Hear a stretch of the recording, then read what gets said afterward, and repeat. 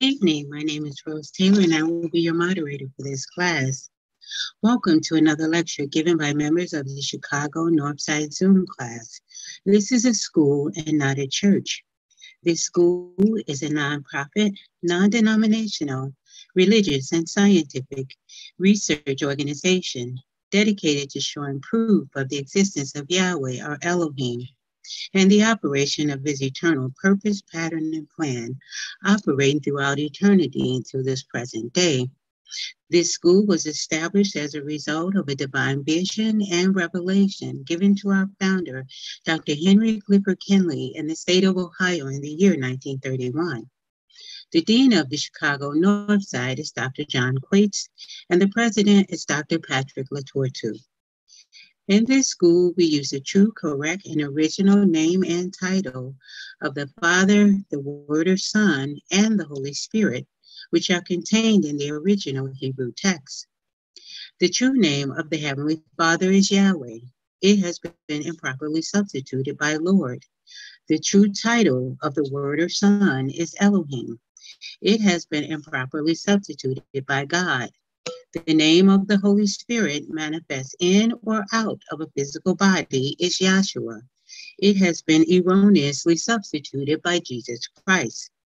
Lord and God are titles and not names. The Apostle Paul, filled with the Holy Spirit, tells us in 1 Corinthians 8 and 5 that there are Lords many and gods many, but we now know that each Lord must have a name and each God must have a name also. Elohim is a title, but unlike Lord and God, Elohim is a divine title. That means that Elohim is the title that our Creator chose for himself. Jesus is a name, but it is an erroneous name. A minor investigation on your part in a good dictionary or encyclopedia would prove that neither the Hebrew language, the Greek language, nor the Latin language have any characters or letters in their alphabet that will produce the sound that is made by this letter J. Neither was there a letter J in the English language until some 1400 years after the Messiah's death. Therefore, such names as Jesus and Jehovah are impossible renderings of the true and original name of our Father and his Son. Christ is a title, just like Lord and God. Yahweh is pure spirit, and in this state he is incomprehensible and inscrutable. He is the ultimate source, substance, limits, and bounds of everything.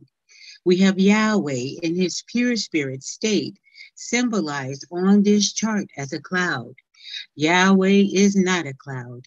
He merely chose a cloud to symbolize himself because a cloud had no particular or descriptive shape and form. And we have drawn this cloud all around the edges of this chart to show you that everything on this chart is within the cloud. In like manner, everything in the universe abides within the pure spirit state of Yahweh. Yahweh, knowing that man could not perceive of him in his pure spirit state, took on shape and took on form right within himself as Elohim. This is the Word or Son, a super incorporeal being, that is, having the shape and form of a man, but without flesh and blood. This form could only be seen in divine visions and understood in divine revelations. Later on, this self-same spirit manifested himself in a physical body and walked the earth plane as Yahshua the Messiah, whom the world called Jesus Christ. Now there is only one name given unto salvation, and we must know that name. So the simple yet intelligent question that we should ask ourselves is, what was the name of the Savior during the time he walked the earth plane? A further understanding of this name and title may be had by reading the preface of the Holy Name Bible. Also, at this school, we teach by the divine pattern of the universe. It is called the divine pattern because it is Yahweh's pattern. After Yahweh led the children of Israel out of Egypt, he called Moses a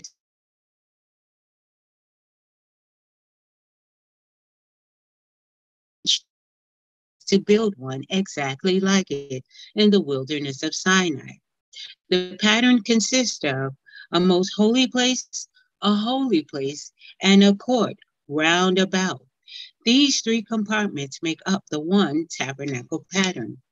In this school, we show proof that everything in the universe is made and operates according to the structure and function of this threefold tabernacle pattern, and that absolutely nothing escapes the pattern. The objectives and aims of the Chicago Northside Zoom class are as follows. First, to help you find and know Yahweh, our Elohim, as he really is and as he actually exists. Second, to form a nucleus of universal brotherhood of humanity in Yahshua the Messiah without distinction of race or nationality, creed, sex, caste, or color. Third, to investigate the unexplained spirit law, or so-called law of nature, and the powers latent in man. Fourth, to encourage and promote the study of the scriptures, comparative religions, psychology, philosophy, and modern practical and occult science. Fifth, to extirpate current superstition, skepticism, and ignorance. Six, to learn, know, and understand the operation of Yahweh's eternal purpose through the dispensation and ages. Seven, to discern and avoid being deceived by Lucifer the serpent, the devil, the dragon, or Satan and his demons, operating the mystery of iniquity on earth through the dispensations of time. Eighth, to earnestly contend for the common salvation and faith which was once delivered unto the sons or children of Yahweh. Ninth, to make known that Yahweh from the beginning ordained there is no other name given among men whereby man can be saved, save in the name of Yahshua the Messiah. 10th, to inherit eternal life now in the kingdom of Yahshua the Messiah with the hope of immortal glorification in the new earth state. Our watchword is peace, and our slogan is speak the truth. Today's class will be dedicated in prayer by Dr. Jada Daniels. Our scripture lesson for this evening is Joel, the second chapter, which will be read by Dr. Amir Coleman. May we now have our prayer. Good evening, class. It's a pleasure to be here, and I just want to give Yahshua all thanks for allowing each and every one of us to get yet another day to learn of him and of his gospel. And I pray that anyone who may be listening, that Yahshua does reveal his true gospel right within their heart and mind. And this is what we always pray for when we're speaking to anyone about the gospel. And in Yahshua's name, I pray. Hallelujah. Hallelujah.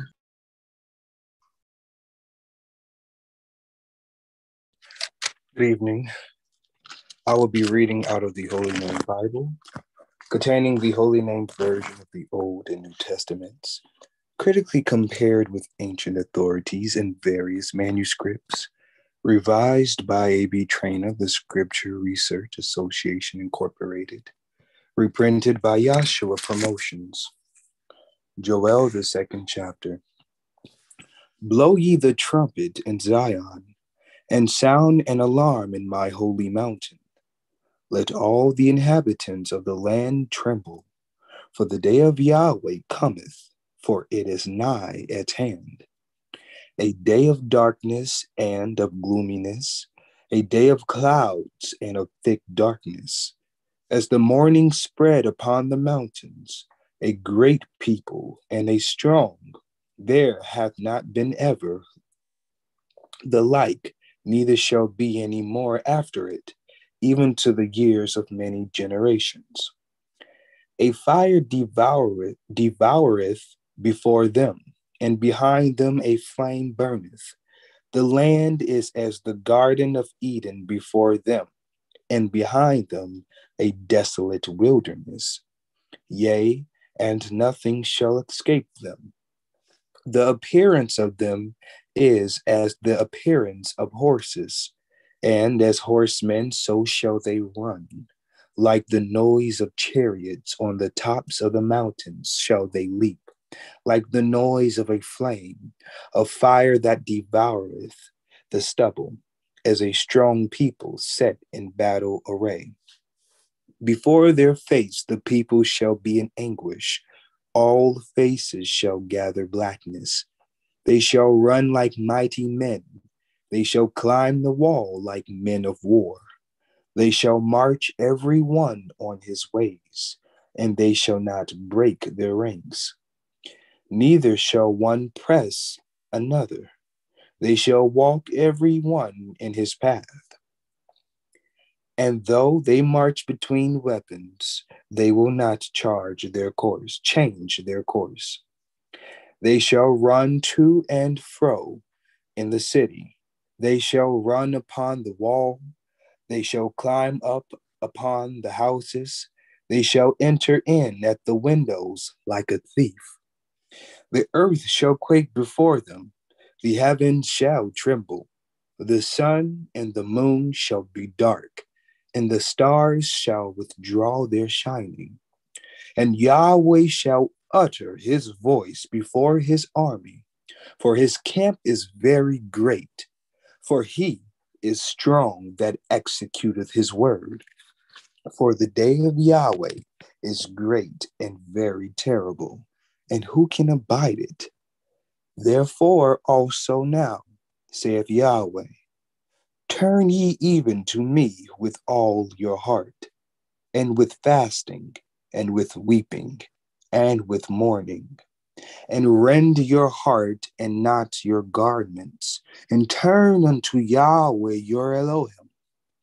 For he is gracious and merciful, slow to anger, and of great kindness, and it grieveth him of the evil. Who knoweth if he will return and relent, and leave a blessing behind him, that ye may offer a meal offering and a drink offering unto Yahweh your Elohim? Blow the trumpet at Zion, sanctify a fast, call a solemn assembly. Gather the people, sanctify the congregation, assemble the elders, gather the children, and those that suck the breast. Let the bridegroom go forth of his chamber, and the bride out of her closet. Let the priest, the ministers of Yahweh, weep between the porch and the altar, and let them say, spare thy people, O Yahweh, and give not thy heritage to reproach, that the heathen should rule over them. Wherefore should they say among the people, where is their Elohim? Then will Yahweh be jealous for his land and pity his people. Yea, Yahweh will answer and say unto his people, behold, I will send you corn and wine and oil, and ye shall be satisfied therewith. And I will no more make you a reproach among the heathen, but I will remove far off from you the northern army, and will drive him into a land barren and desolate, with his face toward the east sea, and his hinder part toward the uttermost sea. And his stink shall come up, and his ill savor shall come up, because he hath done great things. Fear not, O land. Be glad and rejoice, for Yahweh will do great things. Be not afraid, ye beasts of the field, for the pastures of the wilderness do spring. For the tree beareth her fruit, the fig tree and the vine do yield their strength. Be glad then, ye children of Zion, and rejoice in Yahweh your Elohim. For he hath given you the former rain moderately, And he will cause to come down for you the rain, the former rain, and the latter rain in the first month. And the floors shall be full of wheat, and the vats shall overflow with wine and oil. And I will restore to you the years that the locust hath eaten, the worm, and the caterpillar, and the palmer worm, my great army which I sent among you. And ye shall eat in plenty, and be satisfied, and praise the name of Yahweh your Elohim, that hath dealt wondrously with you. And my people shall never be ashamed. And ye shall know that I am in the midst of Israel, and that I am Yahweh your Elohim, and none else. And my people shall never be ashamed. And it shall come to pass afterward that I will pour out my spirit upon all flesh, and your sons and your daughters shall prophesy, and your old man shall dream dreams, and your young men shall see visions. And also upon the servants and upon the handmaids, in those days will I pour out my spirit. And I will show wonders in the heavens and in the earth, blood and fire and pillars of smoke. The sun shall be turned into darkness, and the moon into blood, before the great and terrible day of Yahweh come.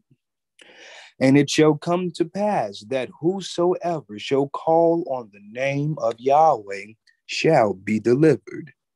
For in Mount Zion and in Jerusalem shall be deliverance, as Yahweh hath said, and in the remnant whom Yahweh shall call. That was Joel, the second chapter. Hallelujah. Hallelujah. Thank you, Dr. Jada Daniels and Dr. Amir Coleman.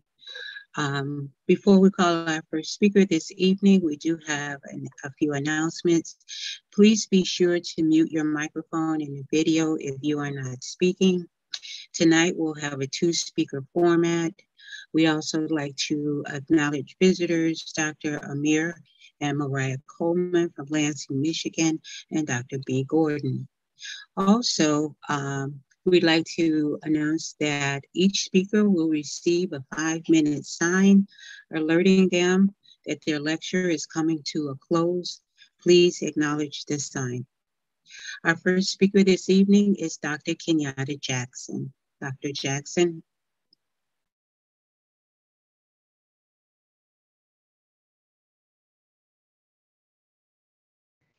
Hello, good evening, class.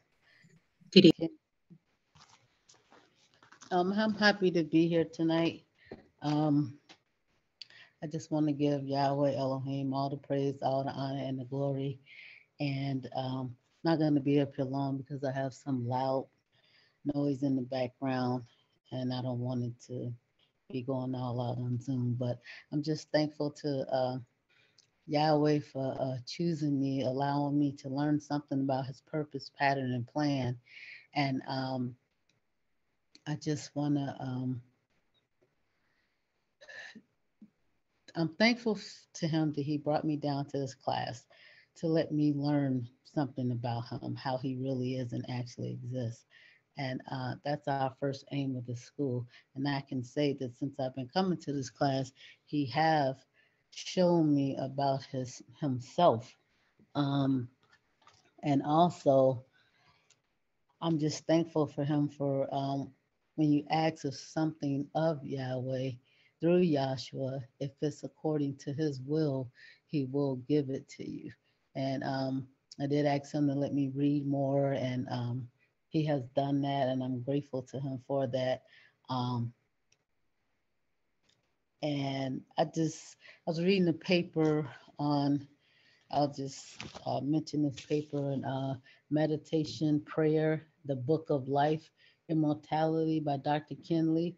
Was written in 1974.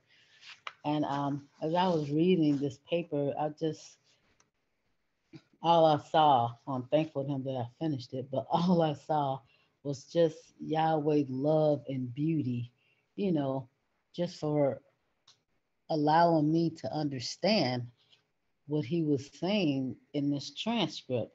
And I'm just thankful to him for that. And I just want to keep admonishing, encouraging the brother and to keep coming to class. And even when all those trials and tribulations, you know, get put up on us to stand in Yahshua and keep the faith in him, stand in the holy place, and just know for surety he will deliver you. Just keep that faith with confidence because we have to have it. You know, he fights our battles for us, and there's nothing we can do but give it to him because he put us in it anyway. So, with that, I'll just say hallelujah. Hallelujah. Thank you, Dr. Jackson. Uh, I'll, I'll be the second speaker tonight if Yahweh is willing to share something through me. And we also would like to thank Brother Clifford Cardoza for volunteering to read. If anyone is led to join him, please do so. I'm grateful to Yahshua for giving me another opportunity to come to class. I may not be up here long because I'm not feeling all that well. But I do want to just say I'm grateful to Yahshua to have anything to share if he chooses to use me as a vessel, because we know that it's the Holy Spirit that speaks through men and that we of ourselves are insufficient to know or say anything of our own that, we have been taught. And Yahshua the Messiah is the teacher, and that he is the Holy Spirit, see? And so, as said by the first vessel, we have to have faith in Yahshua the Messiah. And coming down here, we learn about who our Creator really is and how he operates, that we can develop some faith in him by, it says, faith coming by hearing. And maybe we can get like Romans 10:17. And, had reviewed that, he, was sharing, look, faith don't come by works. Faith come by hearing, and that by the word of Yahweh, that you have to come down to one of these schools that's preaching the true gospel, see, according to the law and the prophets, and let Yahweh Elohim, Yahshua, reveal something unto you about who he is and how he's operating. Now, he has to give the increase, but, our job, as Dr. Kinley has said, and he set up these schools that, is raising up able-bodied ministers to preach the gospel so that mankind's soul can be saved. And if faith cometh by hearing, not by any works. So if we can get that. This is Romans 10:17. So then faith cometh by hearing the word of Yahweh. Okay, can you get the 16th verse also, or just to give just a little bit of train of thought? Okay. Romans 10:16. But they have not all obeyed the evangel. For Isaiah saith, Yahweh who have believed our report. So then faith cometh by hearing the word of Yahweh. So faith cometh by hearing, and he says, who have believed the report. Now we're down here, and through the great witnesses that Yahshua and the Messiah say, he proves, see, look, we don't have an excuse not to believe that our Creator is who he say he is and how he operates.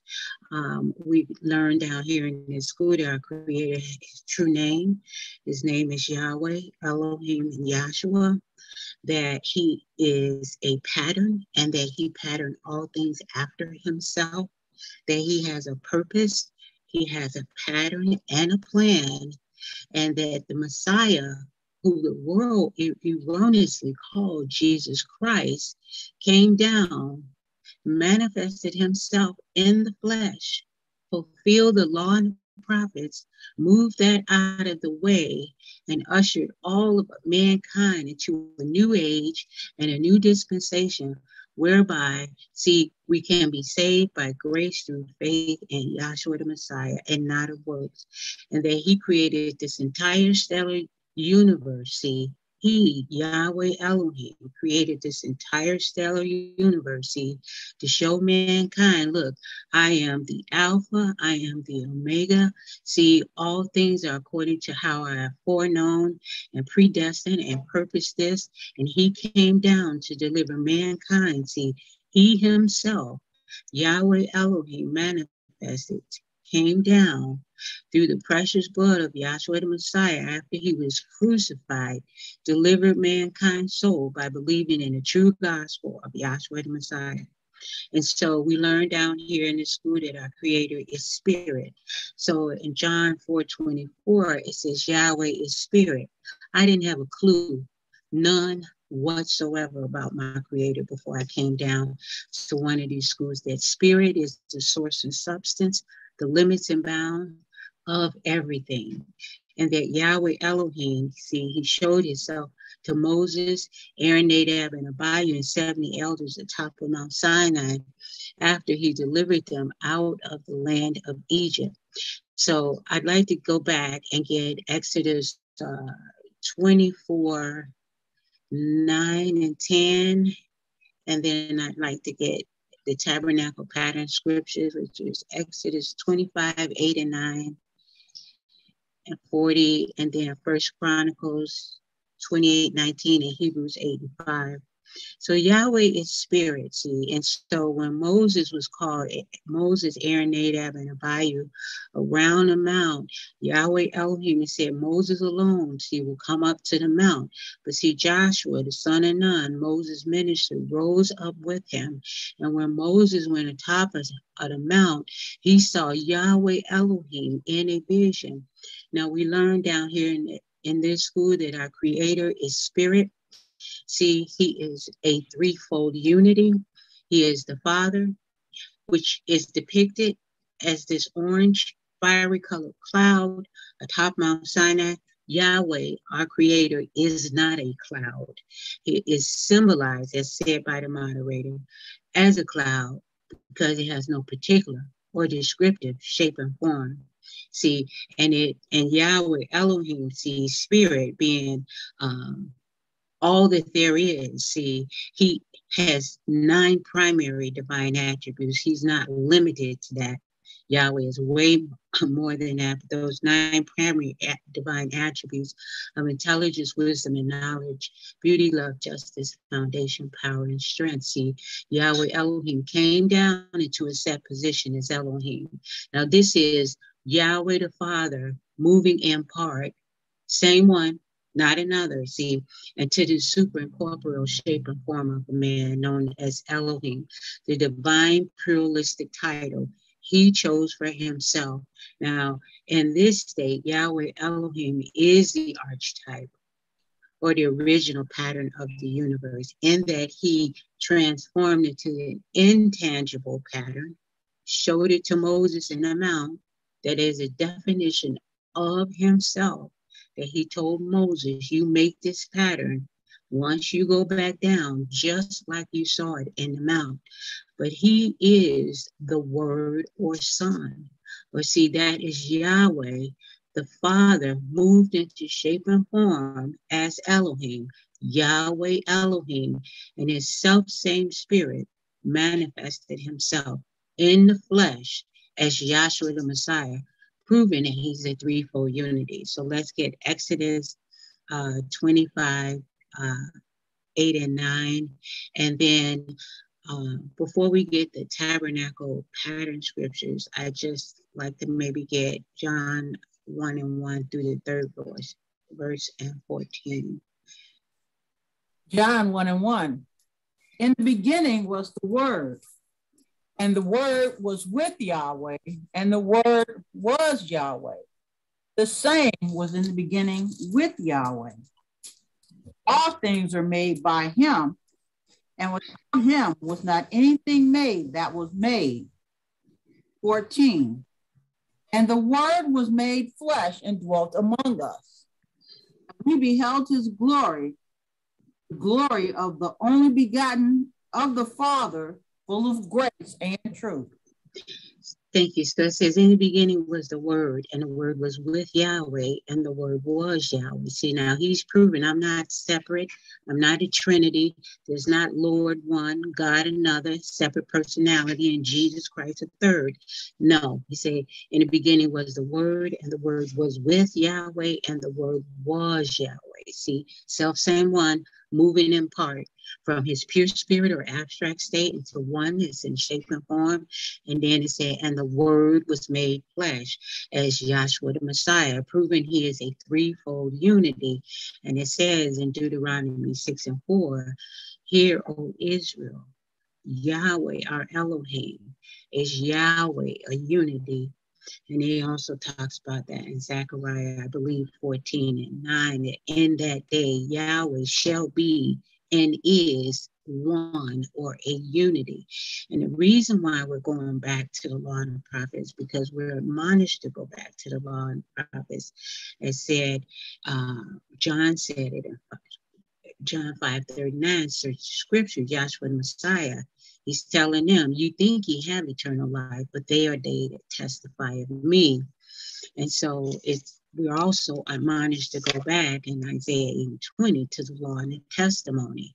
So we have to go back to the law and the testimony. If they speak not according to this word, the word is Yahweh Elohim. See, he's the one, Yahweh Elohim, that appeared to the patriarchs and the prophets down through the ages and dispensations. When it says, and the word came to Isaiah, and the word came to, Obadiah, and the word came to the different prophets, we're talking about Yahweh Elohim. See, the creator himself, he's the one that instructed men, write this and go here and do that and preach that. That is the word or son, Yahweh Elohim. He's the self-same one also that gave our founder, Dr. Henry Kinley, a divine vision and a divine revelation. See, and when he showed him that vision and then he had that conversation with the creator, he said, look, what will you do what I have shown you? He said, look, teach your people your will. He didn't say teach my people. He said, teach your people. See, because we're down here endeavoring to learn of Yahweh, to get an understanding, be filled with the Holy Spirit, and become the people of Yahweh and not ourselves any longer. Is that's insufficient. So our Creator is a unity, not a Trinity as taught what we learned in the world. And maybe we can get 1 John 5:7 before we get the tabernacle pattern scriptures. See, he, Yahweh Elohim, proving his own existence. He don't need mankind to try to prove anything for him. He made both the angelic and the physical creation, and he patterned them after himself. See, so look, ain't nothing going to deviate or digress. He is the Father, the Word, and the Holy Spirit. He's threefold. All things are going to be threefold, testifying to the Father, the Word, the Holy Spirit. See, he has structure. He has function. He said, look, you make that pattern, Moses, just like this, because it's a definition or an example of spiritual or heavenly things, and all things that operate according to the pattern, because he is the pattern. So let's get that 1 John 5:7. 1 John 5:7 out of the King James Version. For there are three that bear record in heaven, the Father, the Word, and the Holy Spirit. And these three are one. Okay. Next verse, please. And there are three that bear witness in earth, the Spirit, the water, and the blood. And these three agree in one. Okay, thank you. So it says the Father, the Word, and the Holy Spirit. These three are one. And then the Spirit and the water and the blood. These three agree on one. And it was said beautifully by the other speaker the other night. You got blood, water, and spirit in your body. Now, any one of those things start going south or south, we have a problem. But the blood, the water, and the spirit, these three are agreeing in one because it's testifying to the Father, the Word, and the Holy Spirit. So Yahweh Elohim, it said in Romans 1:19 and 20, see, he said, look, because that which may be known of Yahweh, we can know something about our Creator. He has not gone off and left his creation just down here floundering. We know it's chaos all in the world. It's chaos inside of man's world, their heart and mind. But we have a hope of salvation in Yahshua the Messiah. He hasn't left us. And so when he said, look, Romans 1:19 and 20, because that which may be known of Yahweh, there is something we may know about him. See, that which may be known of Yahweh is clearly seen, being understood by the things that are made. So he made this entire creation point to testify to himself. He's not leaving us without an excuse. He said, because they are without excuse and we are without excuse. See, we just couldn't say what we didn't know. Now, these types, these shadows, these allegories, and the natural are pointing to spiritual principles. There is natural life that points to spiritual life. There's natural eating that points to spiritual eating. So all these principles, there's a natural body that points to a spiritual body. There's natural light that points to spiritual light or illumination. There's natural death that points to a spiritual death. So he said, look, it takes the natural, because look, our senses is finite. There's no way we can understand and know anything about spirit without him, the Father, giving us the natural to point to a spiritual principle whereby he can cause us to understand these things. So going back to Moses, he told Moses, he delivered the children of Israel out of Egypt by a mighty hand. Well, maybe we should get Exodus 12th chapter, where he delivered their children 12 and 1. He told Moses to, in there, and take out a lamb. So we come down here, we learn that, there is an Exodus before there's a Genesis. Well, what does that mean? I didn't know that he had to deliver them out of Egypt. And then after they came out of Egypt, he called Moses up and showed him a divine vision in Revelation. And he instructed Moses. And he said, look, you write this down. And see, Moses, by vision, they have Genesis, Exodus, Leviticus, the law and the prophets. That came after the children of Israel were delivered out of Egypt. And so before they were delivered, you got to come out by the blood of the Lamb. See, that's a principle. That's a Romans 1:19 and 20. The principle is, look, we have a meal we have to eat before we leave Egypt, before we leave darkness, before we leave Mizraim. In the self-same way that the children of Israel left Egypt, they ate the Passover meal, roasted lamb, unleavened bread, bitter herbs, and that is the same way we're leaving Egypt, spiritually and psychologically. Not going to get something to eat or a meal from the store. Eating a physical lamb is not going to change our heart and mind, but there's a principle involved with the understanding that Yahweh say, look, when you come down here and you sit down in these classes, some stuff have to go. Which is our thoughts, our theories, our opinions, what we think we know about God, what we think we know about. Some folks didn't even go to church. I wasn't a church goer. It was sporadic on holidays, but I mostly was raised by whatever, people of the world, various philosophies, opinions, those kinds of things. The church of myself, as Dr. Rick Trevisan, and he say, look, I went to the church of myself. It's what I thought, what I believe. That stuff has to go, and we have to eat a meal and that's the true report or the gospel of Yahshua the Messiah, and believe the report. And then Yahweh Elohim would begin to push us out of Egypt. see, on a migration. So we're going to get the lamb. He told them to eat. Now keep in mind, just want to also say that Moses, he was in the wilderness and he had a vision of Yahweh Elohim. He said, look, this is my name, Yahweh Elohim. He was the Elohim of their fathers, the Elohim of Abraham, Elohim of Isaac and Jacob. He said, this is my name forever. And Moses, you got a job to do. You got to go back down and tell Pharaoh, let my people go.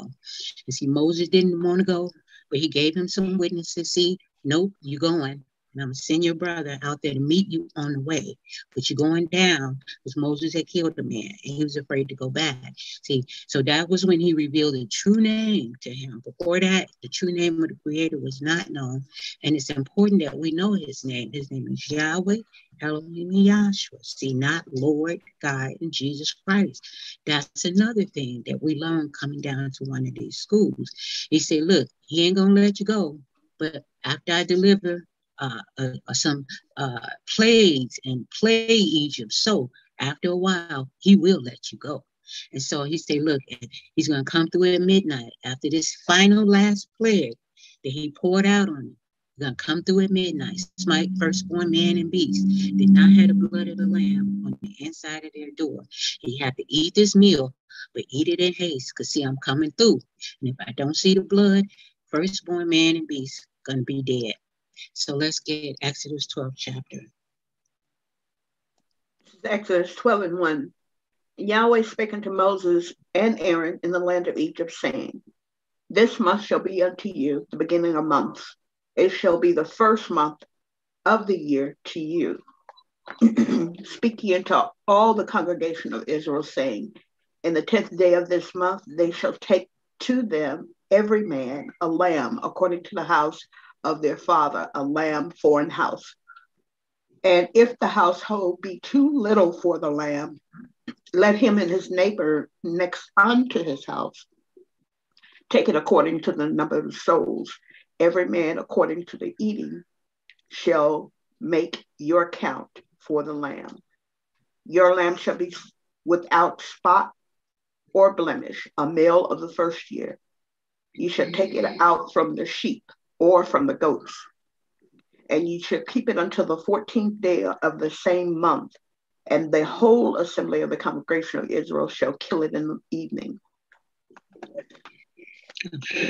And they shall take the blood and strike it on the two side posts and on the upper door posts of the houses wherein they shall eat it, and they shall eat the flesh in that night, roast with fire and unleavened bread, and with bitter herbs they shall eat it. Okay, so thank you. So they had to take off his lamb, male of the first year. See, he said, look, this is going to be the first year to you. Yahweh Elohim gave them the first year. See, they had to take out a lamb. The lamb was prefiguring and typifying Yahshua the Messiah. He had to have, the lamb had to be without blemish. Now we learned down here that lamb typified Yahshua because he had to be a lamb, first year, no blemish, no sin. Pontius Pilate told him, I find no guile in you. Unleavened bread, bitter herbs. And so the death angel came through, see, Egypt, see, he smite firstborn man and beast that did not have the blood on the inside, see, representing having the Messiah wear in them. See, he said, look, keep your feet, your shoes, staff in your hand, have your feet with your shoes on, be ready to go. So Moses is leading the children of Israel, not Moses, truly Yahweh. He's a type and shadow. He's not the reality. And so they're being led by a cloud. They get out here to the Red Sea. They're crying. They say, look, the Egyptians are pursuing. What do? Moses, you shouldn't have brought us out here. We should stay in Egypt. We told you to leave us alone. Let's see, Moses cried unto Yahweh. He told Moses to raise the rod. And see, the Red Sea rose up in a heap, and they went through on dry ground. See, that cloud led the way. It was a pillar of fire by now and a cloud by day. So they're leaving Egypt by principles of blood, water, and spirit. And then they're coming out here into the wilderness of Sinai after eating a meal. Now the Egyptians tried to pursue them, and Yahweh Elohim just look, he closed the door on them. The river, the Red Sea just came down, see, and they all died, see. Now that's a principle because they follow in the flesh, see. The Israelites were following the cloud. They were following the spirit, see, being led by Yahweh. And so when they got out here around the mount, Yahweh Elohim, he said, look, tell the children to wash up and clean up. See, gather around the mount. He was going to speak his law down to them. He spoke down the 10 Commandment law. See, look, don't do this. Thou shalt not kill. First, don't have no other Elohim before me. And that's a principle. Now, we're not doing natural physical things anymore. It's all in the spirit now. But the point remains the same. Don't put no other Elohim before me. Now, just because Yahshua the Messiah fulfilled that don't mean we can go out and get an Elohim and have an idol before Yahweh Elohim. That doesn't, that's an abomination unto Yahweh. You should worship and show me and me alone. See, no idols before me. So he said, look, Moses, come up to the mount and be there. So let's get Exodus 25:89, where he says he's going to build this tabernacle pattern, because it's vitally important that we bring out how this pattern is exponential, example of our Creator, that he fashioned all things according to. Exodus 25:8.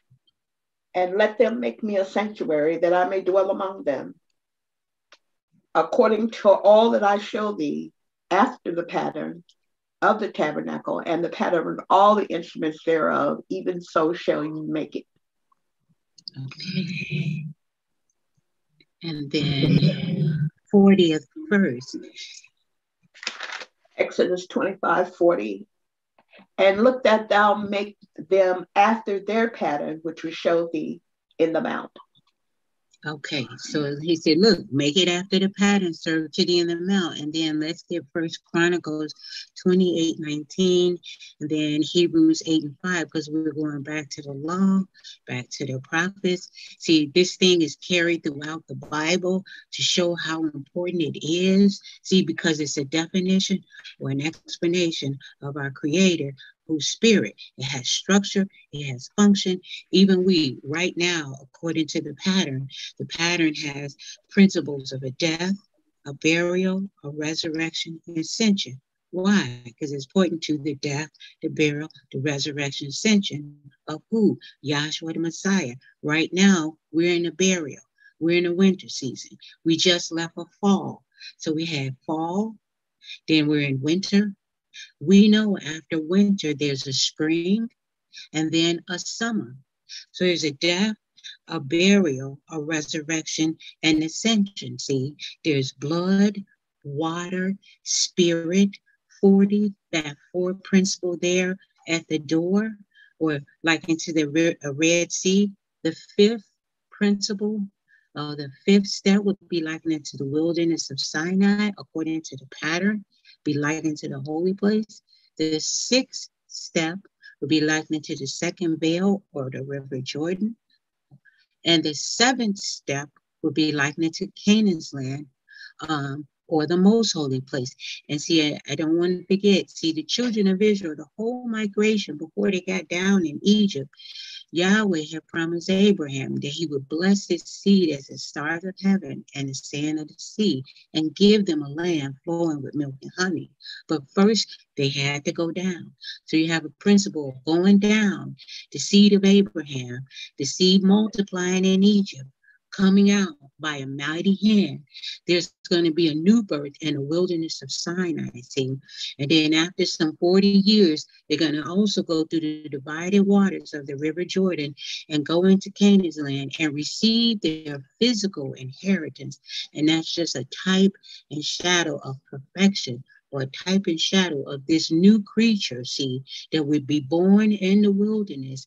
Type and shadow, see. We're going to receive that knowledge and understanding of Yahweh Elohim, have the cloud Fill our hearts, similar to the cloud filling the tabernacle, receiving the gift, see, of the Holy Spirit, becoming a new creature in Yahshua, and that veil being rent, see, like that second veil between the most holy place and the holy place was rent, whereby you can see now your Creator sitting on your throne. And the self same way, that veil, the river Jordan, see, it rent, and they went on into Canaan's land and built Solomon's temple, constructed as a man sitting on the throne. See, and those gold vessels were placed into the Solomon's temple. See, now we're vessels too. And it's a scripture that talks about, a man's soul being tried by fire. See, we're going through something. We're being converted. We're being changed. We're on a migration. We're on a journey, not to physical Jerusalem, but spiritually and psychologically. We have to be changed. We have to receive the gift of the Holy Spirit. The flesh has got to be rent in our heart and mind, and we have to become a part of Yahshua's Messiah's body to escape, see, the destruction that's come, and it's on mankind's heels. We don't need nobody to tell us how bad it is out here. So I went on a tangent, but if we can get Zechariah 14:9 and Hebrews 8:5, just to finish up how that pattern that's in operation is talked about in the law, in the prophets. It's also over in Hebrews. It's talked about in Revelation, see, that there is those principles are lining up. We are on a migration. Our Creator is threefold. He's operating according to a pattern as the priest was operating in a tabernacle. There is structure, there is function, there is salvation, there's a forgiveness of transgressions in the operation of the pattern, see, because those people that committed sin, they had to go to the high priest. He had to offer up a sacrifice so their sins could be forgiven. See, they can receive somewhat salvation until the next time they broke the law, and then they were yet back again. So we can get Zechariah 14:9 and then Hebrews 8:5. No, I don't mean Zechariah. I mean 1 Chronicles 28:19 and then Hebrews 8:5. 1 Chronicles 28:19. All this said David, Yahweh made me understand in writing by his hand upon me, even all the works of this pattern. Okay, so David, he's talking about the pattern. Yahweh gave mankind three things to build. You build Noah's Ark, lower story, middle story, upper story. Why? Pointing to the Father, the Word, and Holy Spirit.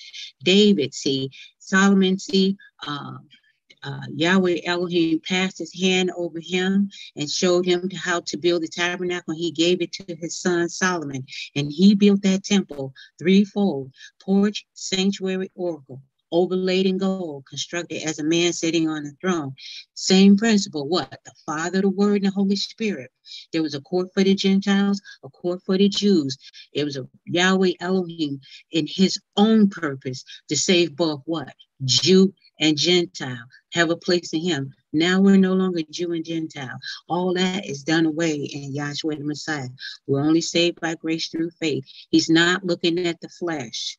See, he ain't saving black folks. He ain't saving white folks. He ain't saving rich folks. He ain't saving poor folks. He ain't saving Republicans. He ain't saving Democrats. All that ain't nothing but a bunch of junk to keep us bound, looking at the flesh. We're saved by grace through faith, believing in Yahshua the Messiah. That's the only way we're getting in. Because he said, every man, according to his eating, must make your count for the lamb. And that's a principle in operation, that you do not leave Egypt without making your count for the lamb. See, that I can't get in on nobody's coattail. I can't get in on my family members who are in class coattail. Can't get in on my spouse coattail. I can't, if I don't have the lamb in me and the blood on the inside, oh well, it's a problem. See, everybody got to make their count for the lamb. So let's get Hebrews 8:5. Hebrews 8:5. Who serve unto the example and shadow of heavenly things, as Moses was admonished of Elohim when he was about to make the tabernacle. For see, saith he, that thou make all things according to the pattern showed to thee in the mount. Okay, so again, we're talking about the pattern. So we can get the tabernacle pattern chart just to get a bigger illustration to show how it's a most holy place, a holy place in a court round about.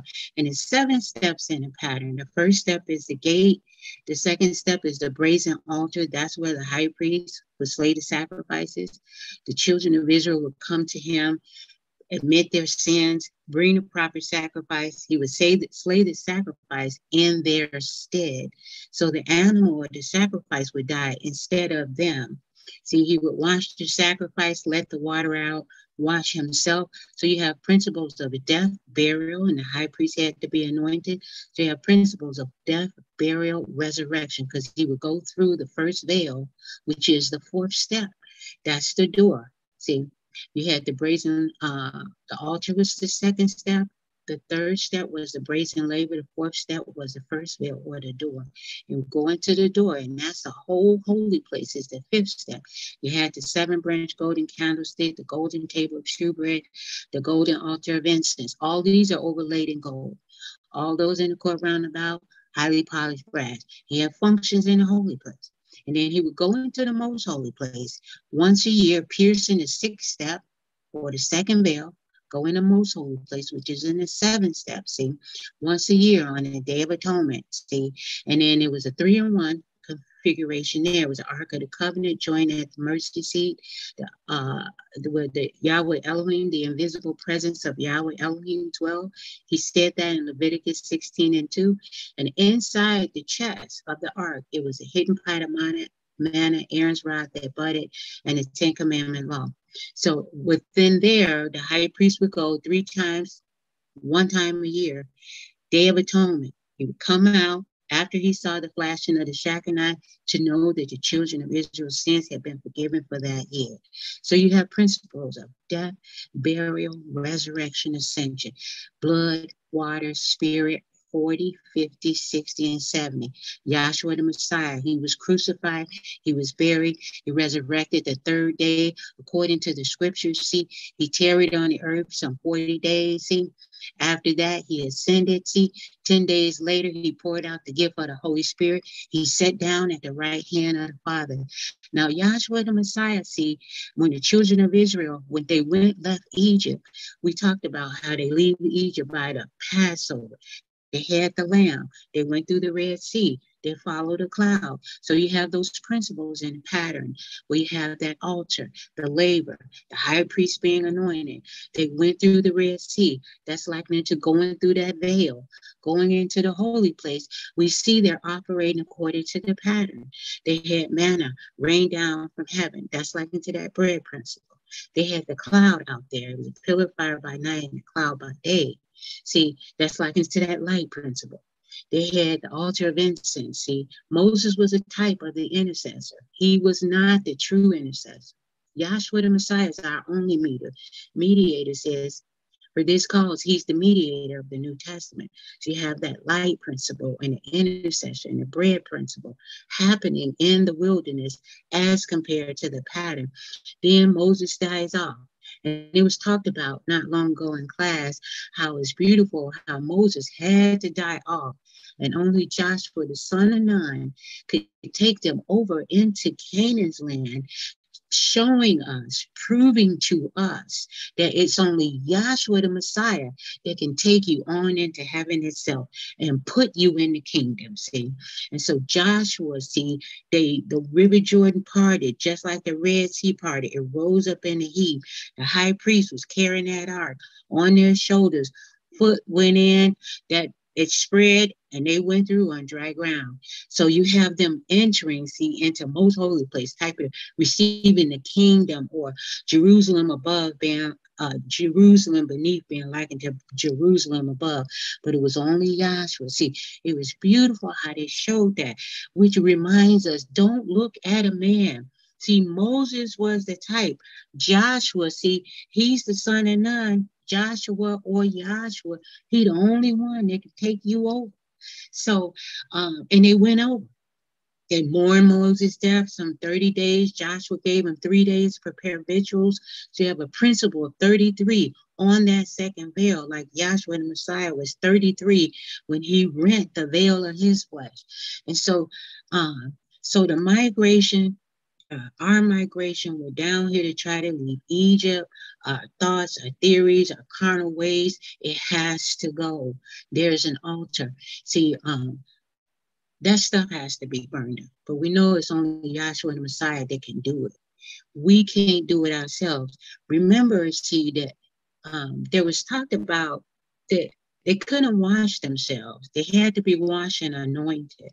And so it's the same down here now. Let's get it where Yahshua the Messiah, they completed the Passover meal, and Yahshua girded himself with a towel, and he's washing the disciples' feet.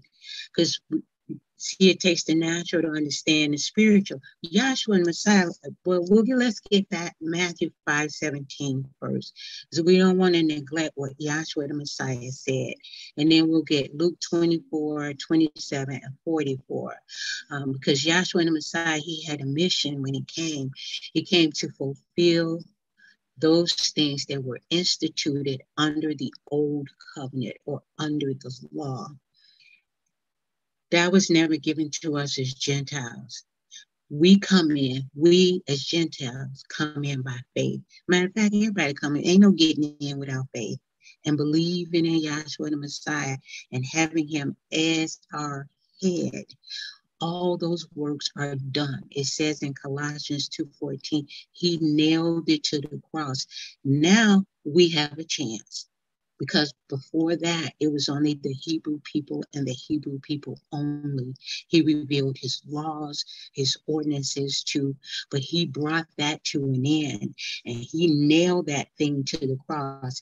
There was some 613 laws and ordinances, circumcision, ceremonies, or baptism, and they couldn't keep it. Why? Because it was outside of them.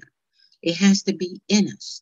And once the Holy Spirit get in us, then we can be led and guided and move according to the Spirit or what thus saith Yahweh. As long as it's outside of us, we are not going to be able to do those things that are pleasing to Yahweh. It has to be in us because they couldn't keep it and we can't keep it either. So let's get Matthew and then Luke, and then we'll get how they had completed them eating the Passover. And then Yahshua took the towel, he girded himself, and he was washing the disciples' feet. Did you say 5 and 17 for Matthew? Yeah, we'll get that first. And then Luke 24:27 and 44. I'm probably kind of all over, but just have to go how Yahshua is leading me. Matthew 5 and 17. Think not that I am come to destroy the law or the prophets. I am not come to destroy, but to fulfill. So we learned down here, coming down here to one of these schools, fulfill and institute don't even mean the same thing. Institute means to start up, to establish. Fulfill means to complete, bring to an end, to usher into its reality. Yahshua is saying, don't think I'm coming to fulfill. When you see me get water baptized, that don't mean for you to do it. I'm fulfilling this thing. I'm bringing it to an end because you're going to be complete in me, as it says in the scripture. When I kept the Passover, that's it. It's a done deal. It's brought to an end. Don't make it the everlasting Passover like they have. The ministers didn't deceive the people. They didn't hoodwink the people. They passing out crackers and grape juice in disobedience of what thus saith Yahweh. First, we learned that wasn't even on the meal. It was roasted lamb, unleavened bread, and bitter herbs. But now they doing crackers and grape juice. That's wrong. That Yahshua Messiah fulfilled the Passover. He's causing folks, these ministers, you have to give a tenth of your earning. That's wrong. You don't have to do any of those physical things. Even now with tax time, some groups are asking for their memberships W-2s just to make sure.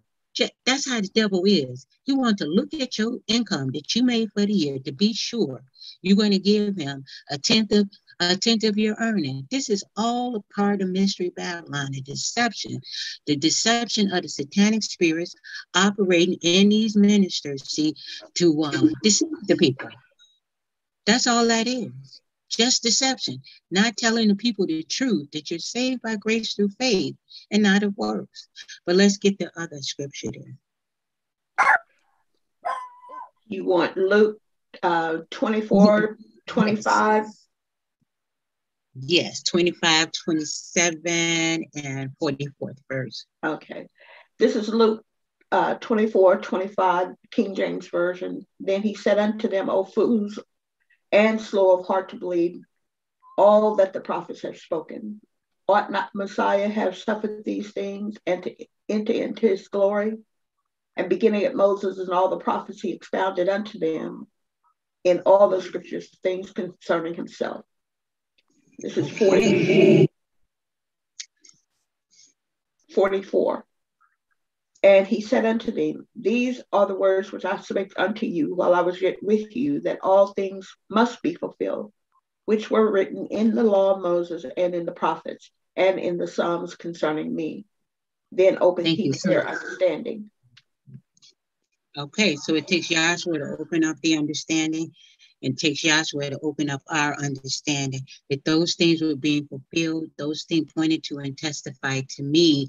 And they had a problem with him. They said he made himself equal with the Creator. And they were always testing Joshua the Messiah, not knowing he was the Creator, manifested in the flesh, and trying to call him on the carpet, see, healing folks that they had a problem with. I only have 5 minutes left. Thank you. I see the sign. So he said, look, I'm coming to fulfill, not set up. See, they had a world under heavy bondage. They got mankind under heavy bondage, see, and not knowing that there's nothing you need to do other than believe the true report of Yahshua the Messiah, that you're saved by grace through faith and not of works. So let's get that other scripture there. I don't know what I might have called. Oh, they had the Passover meal. Yahshua the Messiah, he fulfilled that Passover that was instituted under the law. He told his disciples, go in the street, you find a man, and just tell him we're going to have the Passover at his house. Only he can do that. Yeah, I'm coming to your house to eat. And they kept the Passover, and see, he girded himself. And I just want to get the part. I know they went out to a garden, they sung a song. All those are principles. The children of Israel left Egypt after having the Passover, and they sang a song of victory. But the one in which he girded himself with a towel, he was washing his disciples' feet. And then there's another scripture that says you're clean by the word, if we know what that is. So, because the principle of Yahshua the Messiah, he's washing or cleaning the feet. Well, the bottom of our feet is the soul. See, our soul has to be clean. And it talks about out of a man's belly will flow rivers of living water. And when he told his disciples to go out there and preach the gospel, baptizing them in the name of the Father, Yahweh, in the name of the Son, Elohim, and the name of the Holy Spirit, Yahshua the Messiah is preaching the gospel. That doesn't mean dunking them in physical water, because we were talking about not long ago that baptism, people automatically think water, but it's an immersion. But that principle of washing the feet or washing the soul, it's like they're cleaning up the soul, see, because to be carnally minded is death. To be spiritually minded is life and peace. When we don't have Yahshua, we're spiritually dead, we're carnal, and we have to be cleaned up. Cleaned up from what? Thoughts, theories, opinions, hate, malice, strife. All those works of the flesh has to go, and we have to be cleaned up. See, then the Holy Spirit can fill the house. See, we're tabernacles, we're houses. But without that, we are a tomb, and ain't nothing but a dead soul in there with a bunch of flesh sitting up in the house. So that's the principle. He's cleaning them up so they can go out what? And preach the gospel. But he said, look, you wait in Jerusalem till you receive power from on high. And then You're going to be filled with the Holy Spirit. Now you can go out and be my witnesses. You ate the meal. I washed and cleaned you up. Then you can receive the Holy Spirit. Now you can go out and preach the gospel. And that's exactly what they did. So if we don't have that, maybe we can, find it on our own. It is in the scripture where he washed the disciples' feet. Now it says, you are John, clean by the word. Oh, I'm sorry. Go ahead. that's John 13:4. He Oh, rises from supper and laid aside his garments and took a towel and girded himself.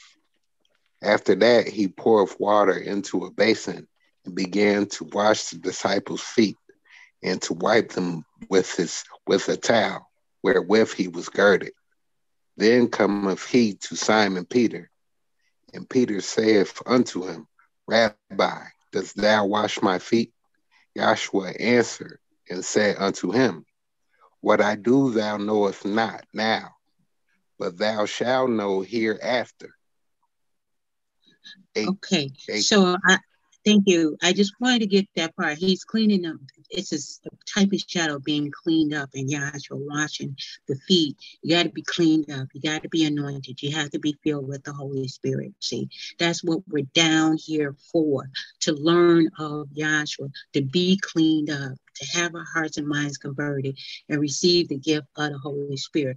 So I just want to say this. Don't let nothing get in your way of coming to learn about Yahshua the Messiah, whether it's just jumping on these Zoom classes.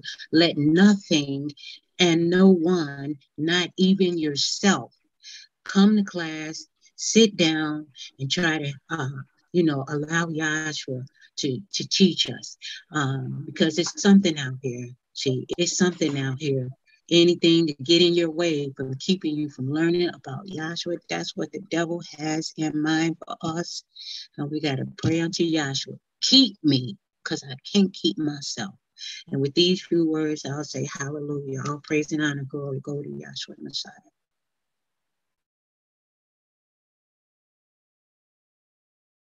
Okay, so our second speaker for this evening is Dr. Casey Jones. Dr. Jones.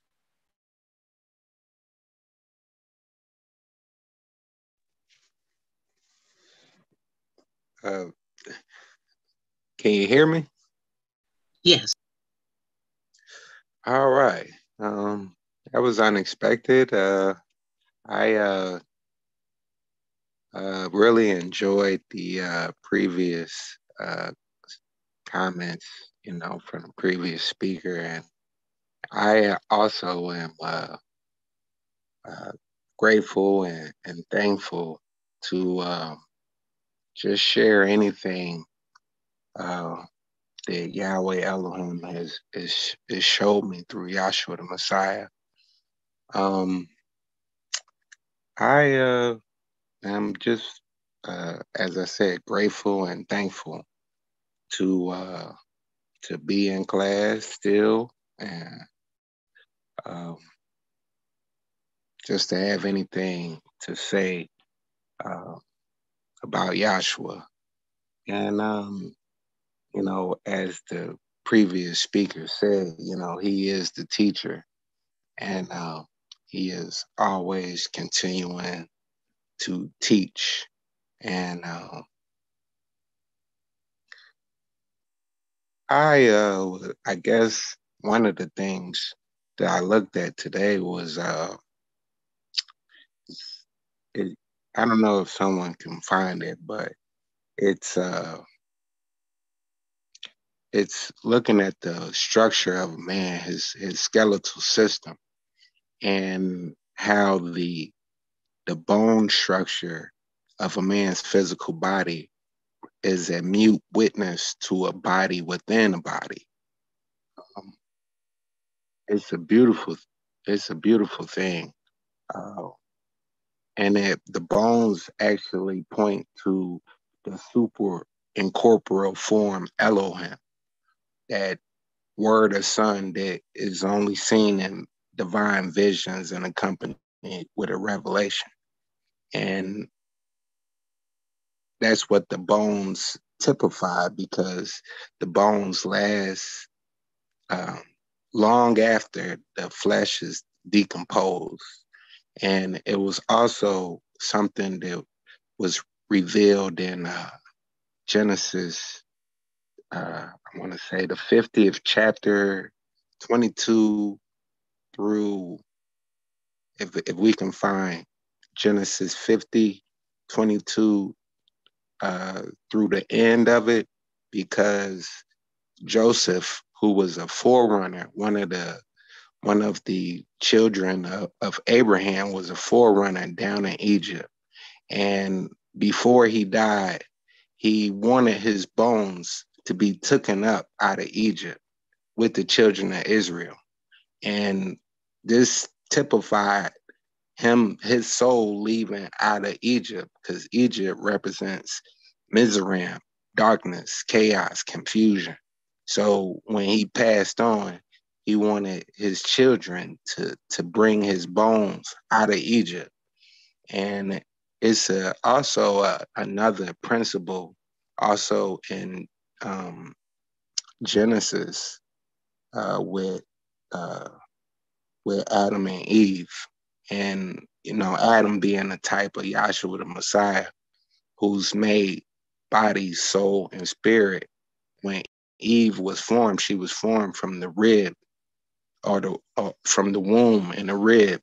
And when she was presented to Adam, he said, "This is now bone of my bone, flesh of my flesh."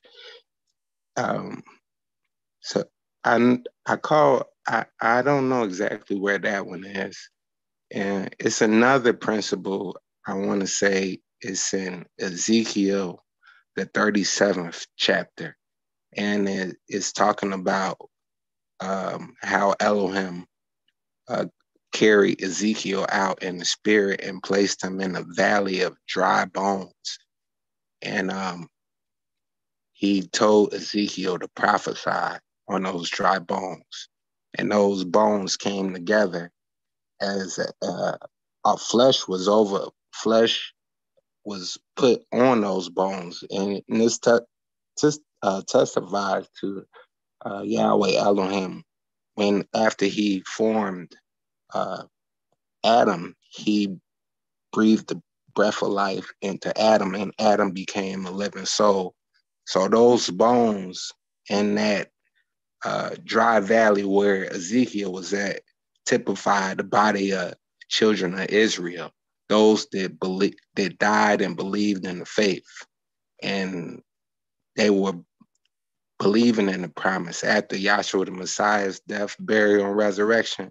That was fulfilled when he resurrected from the grave, and those bodies and those that came up after his resurrection, that was that prophecy fulfilled, in which you can find that, I want to say, in Matthew 27 and 58. But I know I called on a couple things. Maybe we can grab those if you found any of them. Thank you. Did you say Genesis 25? No, Genesis 50 and 22. Oh. This is Genesis 50 and 22. And Joseph dwelt in Egypt, he and his father's house, and Joseph lived 110 years. And Joseph saw Ephraim's children of the third generation, the children also of Machir, the son of Manasseh, were brought up upon Joseph's knees. And Joseph said unto his brethren, I die, and Elohim will surely visit you and bring you out of this land unto the land which he sware to Abraham, to Isaac, and to Jacob. Verse 25.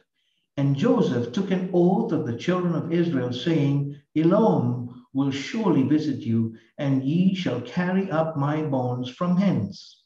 So Joseph died, being 110 years old, and they embalmed him, and he was put in a coffin in Egypt.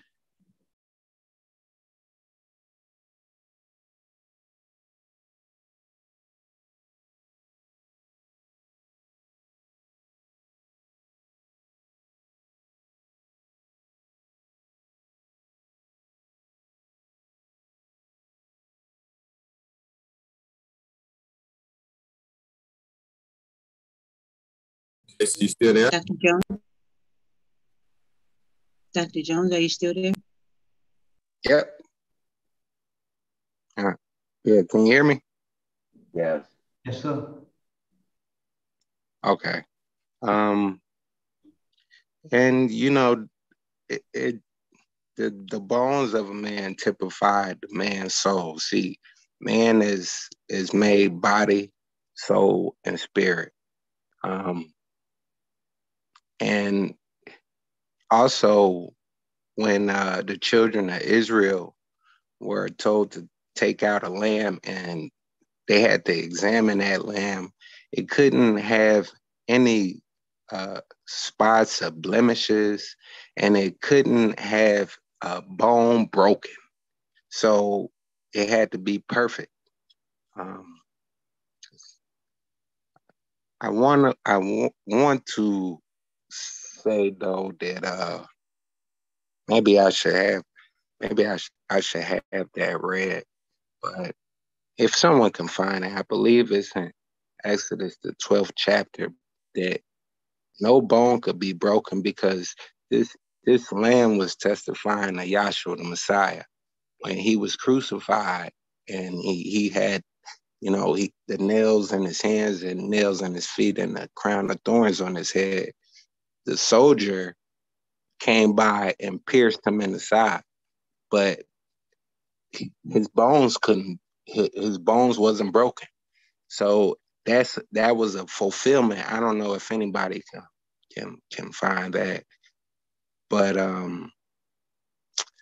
maybe we can have Ezekiel, that 37th chapter, read, because as I said, you know, Yahweh he's the teacher, and he prophesied.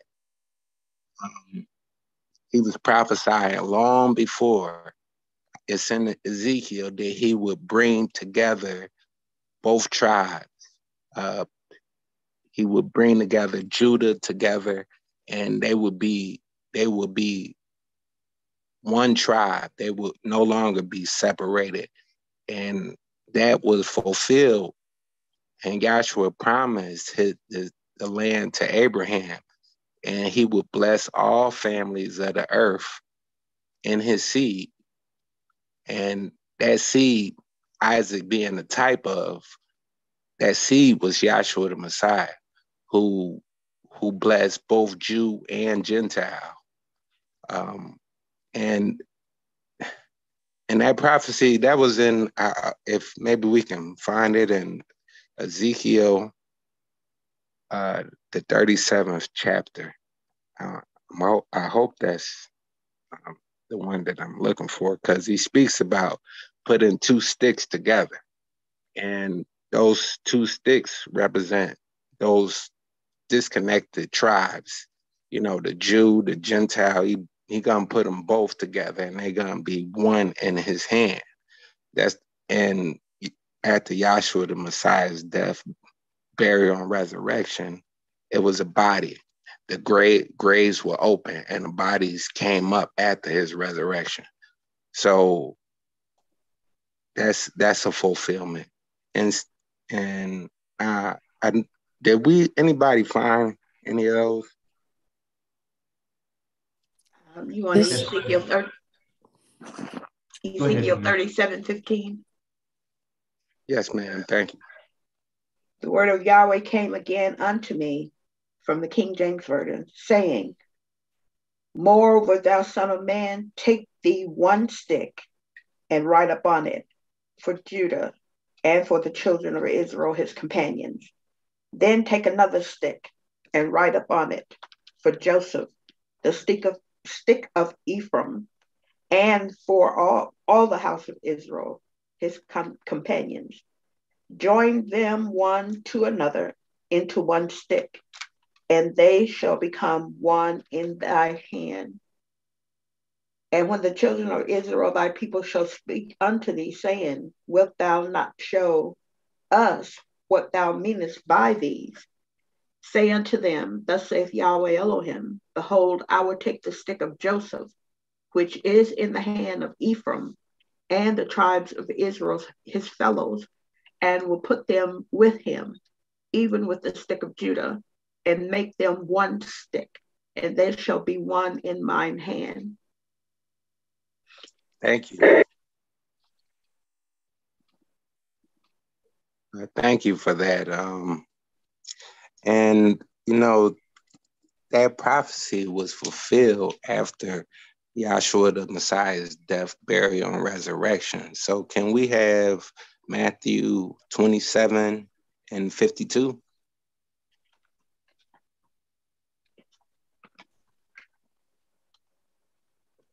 This is Matthew 27 and 52. And the graves were opened, and many bodies of the saints which slept arose, and came out of the graves after his resurrection, and went into the holy city, and appeared unto many. Okay, thank you for that. I didn't really have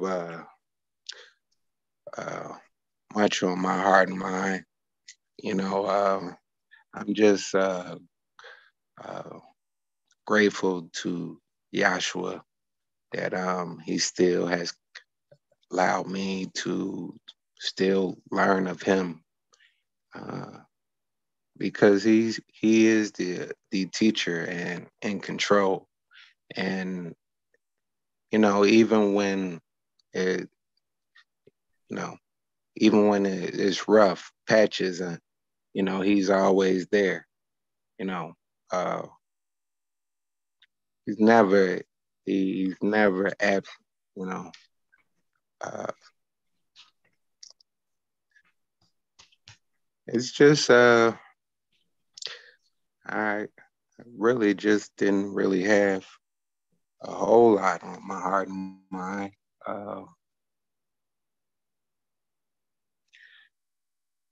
But it's just troublesome times, and Yahshua, he's the calm in the eye of the storm,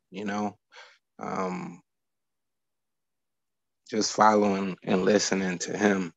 And can I have John 14 and 26 read? Because as the previous speaker said, Yahweh is spirit, and they that worship him must worship him in spirit and truth. And you ask, what is spirit? Well, spirit is matter materialized. It's the source and substance of all things. It's intelligence, wisdom, knowledge, beauty, love, justice, foundation, power, and strength. And these attributes took on shape and form as Elohim, known as the Word or Son, and showed himself to Moses and the prophets, showed himself to Moses as that threefold intangible tabernacle pattern, which was a description of himself. Can we have Hebrews 8 and 5 read? If we didn't have that read?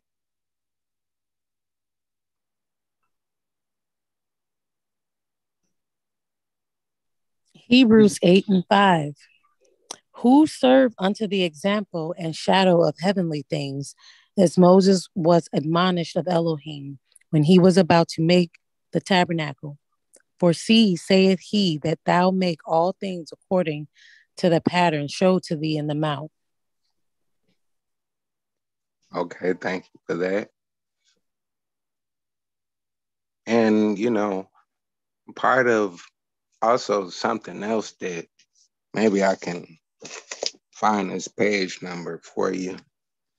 It's page 55, and that would be in the third volume, Builder and Maker. I don't know if you all can find that, but it speaks how our physical bodies have members. And, sometimes you can get arthritis in your joints or something, which is like friction between joints. And, this is something that the physical body goes through, you know, in a bony structure. But it points to the soul of a man. Like, well, what I want to say is the soul of a man also has members. And these members are these 9 divine attributes of intelligence, wisdom, knowledge, beauty, love, justice, foundation, power, and strength. And, you know, you know, it's a mouthful when when sometimes you learn these things, but they are very very vital and very humbling. Uh, so, you know, it's by grace we are saved. I don't know if we can find that. I believe I don't know exactly where that is, but can we find that? And anything else I might have caught. Now, oh yeah, I said Hebrews 8 and 5. Now, that was a description of him, because if you look at the tabernacle pattern for a second, it's the most holy place, a holy place, and a court round about. So the most holy place, that's likened unto Yahweh, which is without shape and form, pure spirit, inscrutable, can't know anything about him in that state and form. But when he takes on shape and form as Elohim, as the word of son, that's likened unto the holy place in the tabernacle. And then he breaks himself further down as Yahshua the Messiah, that's likened unto that high priest in the outer court. So threefold, but one tabernacle.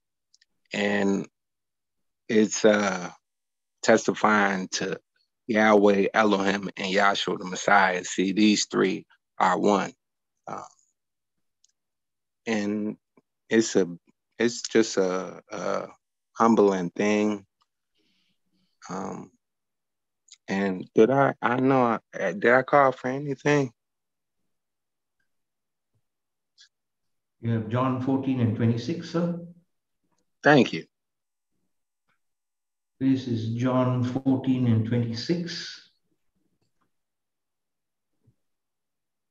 But the Comforter, which is the Holy Spirit, whom the Father will send in my name, shall teach you all things and bring all things to your remembrance, whatsoever I have said unto you. Continue. Peace I leave with you, my peace I give unto you. Not as the world giveth, give I unto you. Let not your heart be troubled, neither let it be afraid. Ye have heard how I said unto you, I go away and come again unto you. If ye loved me, ye would rejoice because I go unto the Father, for my Father is greater than I. And now I have told you, before it come to pass, that when it is come to pass, ye might believe. Hereafter I will not talk much with you, for the prince of this world cometh and hath nothing in common with me. Thank you for that. And that's the thing, it's Yahweh who gives this peace. It's not you won't find it in the world. The world is in chaos, and it's always violence going on, somebody getting shot here, and people are arming themselves, but to be carnally minded is death. Maybe we can find that, because it's only by grace that Yahshua the Messiah doesn't have me and all of us being carnally minded, focusing on physical things, what you can get in this life, and how much stuff you can buy up, and you know, how the stock market is doing, that kind of stuff. And the truth of the matter is, those things, they're temporary. They're nothing. You know, I don't know if someone can find this for me, because I'm terrible with scriptures, but it speaks about not building up your riches on earth, you know, to build it in heaven where moths, they don't corrupt that, you know, but here on earth is corrupted, you know. So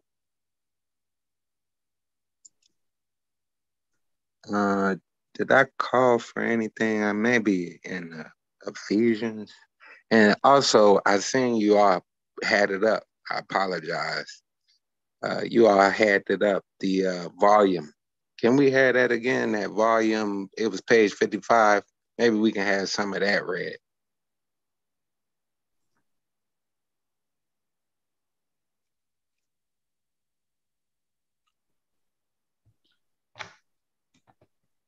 Yes, thank you.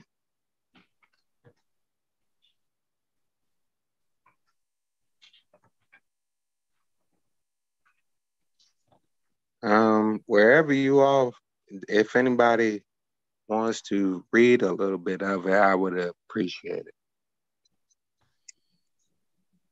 I can read it, Doc. The skeletal system and pattern. I'll take it from page 53 from the top. Thank you. The skeletal system and the pattern. I'm reading volume 3, page 53. The bones which comprise the skeletal system are the most durable part of the human torso, and the skeletal remains of humans and animals have been excavated long after the fleshly remains have deteriorated. Furthermore, when these bony remains are correctly assembled, they form a bodily configuration that gives great evidence of the previous physical or fleshly shape and form of their owner. Thus, the whole skeletal system gives mute testimony of or is a manifestation of a body within a body. To be more specific, the skeletal framework is a physical manifestation of the incorporeal body or soul, and its more lasting quality and durability is a witness of the soul that lives on and on. The Bible offers many references in testimony of what we have just said. If one understands the meaning of what one reads in the Bible, Joseph, who was one of the 12 sons of Jacob, instructed the children of Israel before he died to be sure to take his bones with them out of Egypt after his death, when they would be liberated from the bondage of Pharaoh, Genesis 50, 22 through 26. This simply implied that his soul, Joseph's, or his incorporeal body would live on and would be with them throughout their journey to Canaan land. And if one really understands that Joseph was a figure of Yahshua the Messiah, one can see the scripture significance of Israel's carrying Joseph's bones with them. That's the end of that paragraph, Dr. Jones. Okay, thank you for that.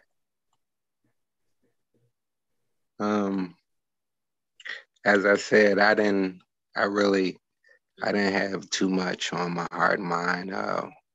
It's a lot more in that. Is I'm just grateful, you know, for this knowledge, and you know, it's given by Yahweh Elohim through his son Yahshua the Messiah, and I'm eternally grateful for it, because it's stability and in a world that, you know, we are fleshly creatures, you know, you find you just, it's just to learn the Yahshua the Messiah, try to speak to him, you know, and within your tent, and And that's another principle also. When Moses was down in the wilderness, and it was always disputes, or it was a problem here, or there's a problem there, he just went into the tent and talked to Joshua, son of Nun, who we learn is Yahshua.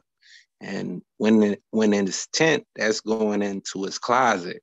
He's praying. He going to a quiet place, and you speak to Yahshua there. Somewhere where you don't have no distraction, and go in a quiet place and go within, because he resides within us and our heart and mind. And that's maybe I can have 1 Corinthians 6:19 and 20.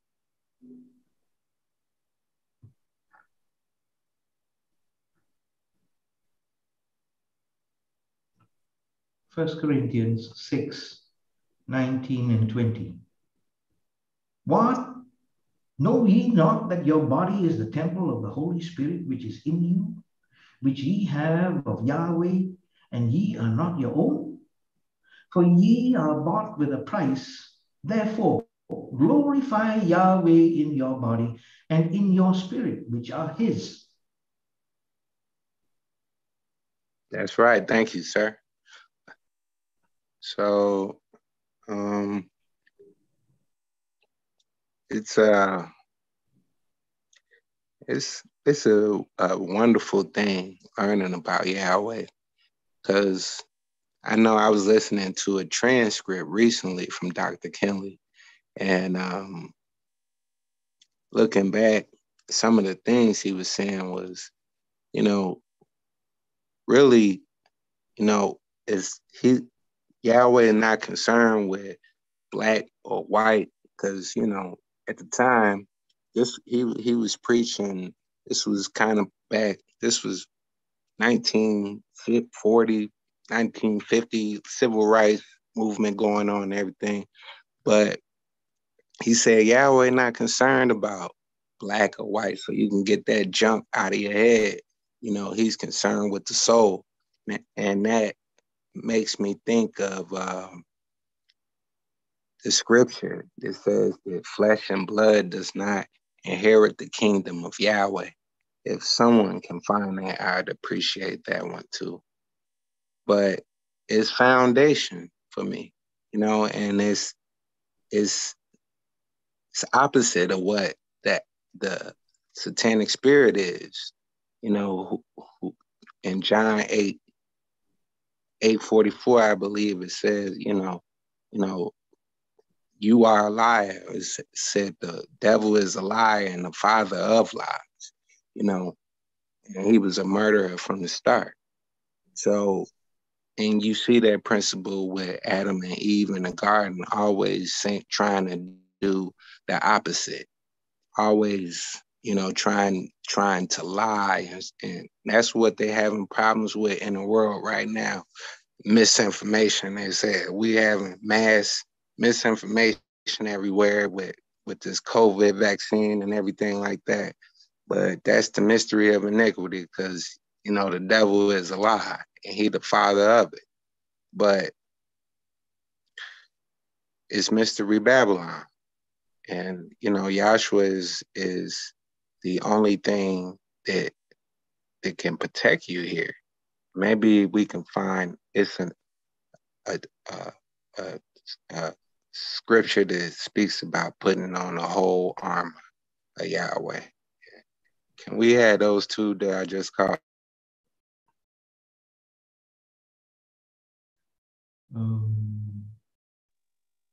Can you repeat those scriptures, Doc?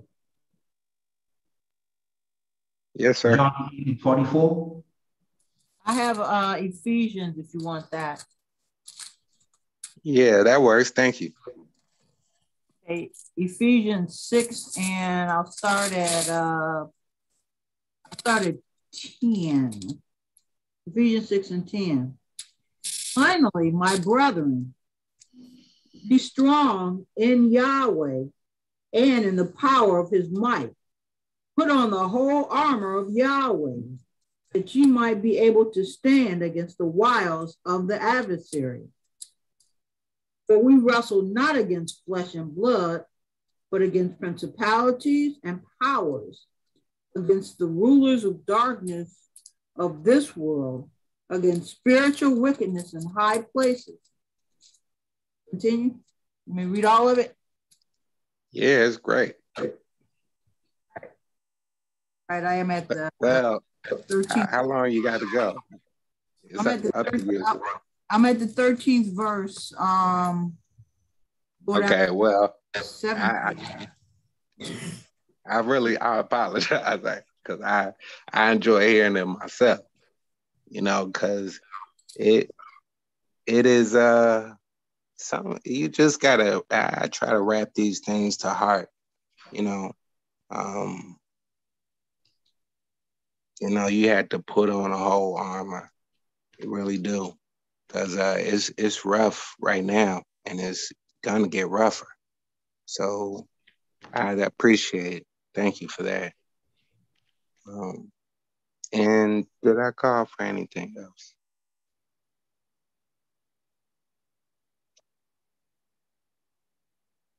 You can finish if it wasn't much to go. I mean, it's up to you. All right, I'll finish it. 13. Wherefore take unto you the whole armor of Elohim, that you may be able to withstand in the evil day, and having done all to stand, stand therefore, having your loins girt about with truth, having on the breastplate of righteousness, your feet shod with the preparation of the gospel of peace, above all, taking the shield of faith, wherewith you shall be able to quench all the fiery darts of the wicked, and take the helmet of salvation and the sword of the Spirit, which is the word of Yahweh. Thank you.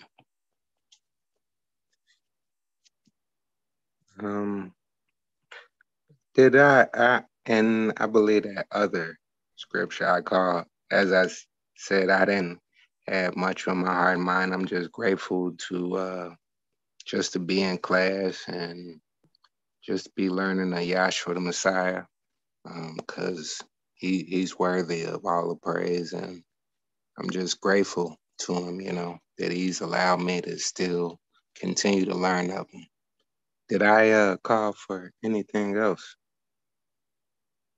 Oh yeah, by grace are you saved. I believe that's I'm not sure exactly what that, but if we can have that read.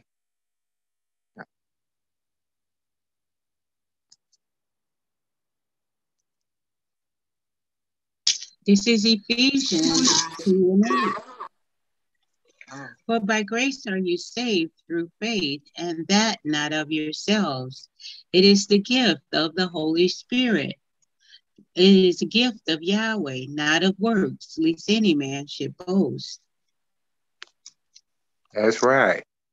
Not of works, you know, no boasting, you know, because man would be doing that all day long, trying to boast about something, you know, and it's by grace you saved, not of works, you know, and that's a beautiful thing. You know, you don't have to work for it. Also, I see somebody put something in the chat. Thank you for that. 1 Corinthians 15 and 50.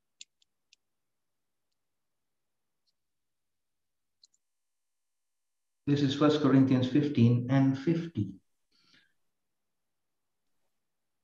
Now this I say, brethren, that flesh and blood cannot inherit the kingdom of Yahweh, neither doth corruption inherit incorruption. Behold, I show you a mystery. We shall not all sleep, but we shall all be changed. In a moment, in the twinkling of an eye, at the last trump. For the trumpet shall sound, and the dead shall be raised incorruptible, and we shall be changed. For this corruptible must put on incorruption, and this mortal must put on immortality. So when this corruptible shall have put on incorruption, and this mortal shall have put on immortality, then shall be brought to pass the saying that is written, death is swallowed up in victory. O death, where is thy sting? O grave, where is thy victory? The sting of death is sin, and the strength of sin is the law. But thanks be to Yahweh, which giveth us the victory through our Savior, Yahshua the Messiah. Keep going. No, thank you for that.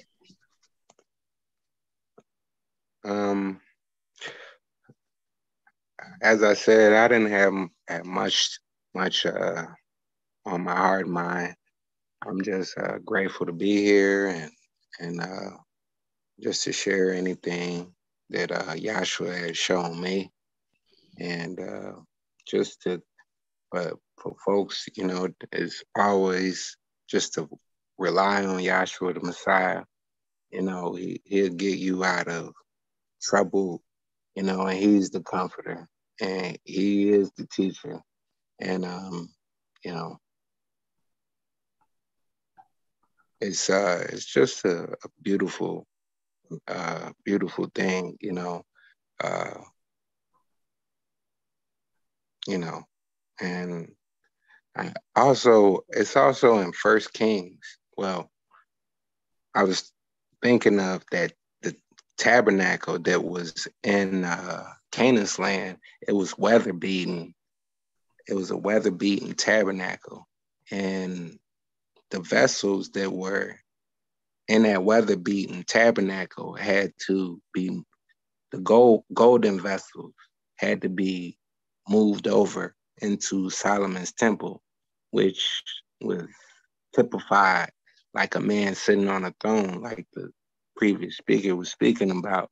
And that's showing how our souls had to be put in the body of Yahshua the Messiah.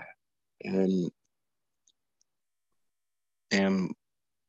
you know, the body of Yahshua the Messiah is what is the body? It's righteousness, peace, and joy in the Holy Spirit. It's not a physical place. It's Jerusalem above, and flesh and blood doesn't enter that. And it's only through Yahshua the Messiah, who's the only mediator, you know, between Yahweh and man. And you know, if anybody got anything from what I said, all praise and honor goes to Yahweh Elohim through Yahshua Messiah, and I'm gonna yield the floor. Hallelujah. Thank you, Dr. Jones. At this time, we'd like to open the floor up for personal testimonies, or anybody want to share anything. Please feel free to share. I'd like to share. There was a scripture that you had called, Rose, in Romans 10:17, and the way it was read out the Holy Name Bible, it's so different in the King James Version. If somebody can read it for me, read it out of Holy Name, and then read it out of King James. I just want to point that out. If somebody can do that. I know we only got a lot of time, but please and thank you. Which scripture is that, Doc? Romans 10:17 out of the Holy Name Bible. So then faith cometh by hearing the word of Yahweh. Okay, so in Holy Name it says, and faith cometh by hearing the word of Yahweh. Now somebody that's got a King James Bible, can you read it out of the King James Bible, Romans 10:17? Romans 10:17 out of the King James Bible. So then, faith cometh by hearing, and hearing by the word of God. Okay, so you see the difference? It says faith cometh by hearing, and hearing by the word of Yahweh. So you can't have faith if you don't hear, but you can't hear without Yahweh. Isn't that pretty? Faith cometh by hearing, and hearing comes by the word of Yahweh. So it is Yahweh Elohim or Yahshua Messiah that allows us to hear this wonderful, great truth. It is just, it's just so wonderful to me that he shows us these things and we can hold on to him and know that he's in control of our salvation. And I am just happy, and grateful, and thankful to that. Hallelujah. Hallelujah. We still have a few minutes if anyone else would like to share.